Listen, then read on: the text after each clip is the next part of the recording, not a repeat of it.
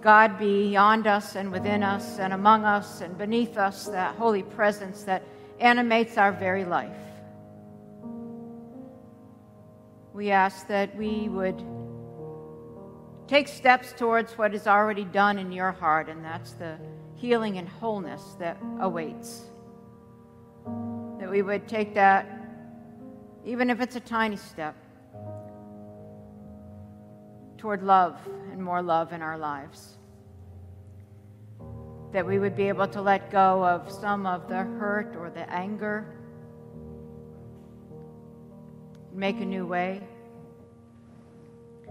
Help us to see each other, to see underneath, beyond the politics, beyond the religion, beyond the familial hurt, beyond any of that. In that place beyond right doing and wrong doing, that is love itself, may we step into that pasture just for a moment. So lead us. We want to do so much to heal our broken world, and we must begin with ourselves and our own relationships. Help us to remember the message we heard today. We don't need to exhaust ourselves trying to earn favor or merit. It's really all about grace and all about love. So may we live that. We lift up in love those to you who need your comfort, who need to feel your presence. We pray particularly now for Elise Leung, who's in hospice, and in her final days, may she feel surrounded and upheld by this community here and by her family. Continue to give her that profound peace that she has.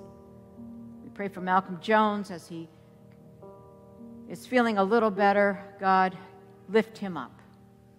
Give him strength. Surround him with love, even as he's listening in this very moment. And anyone else who is on our hearts, we bring to you.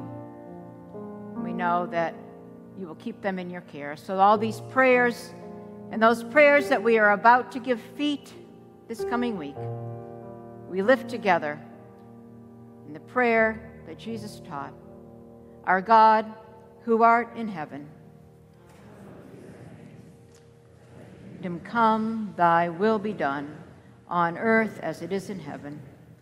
Give us this day our daily bread, and forgive us our debts as we forgive our debtors. And lead us not into temptation, but deliver us from evil. For thine is the kingdom, and the power, and the glory forever.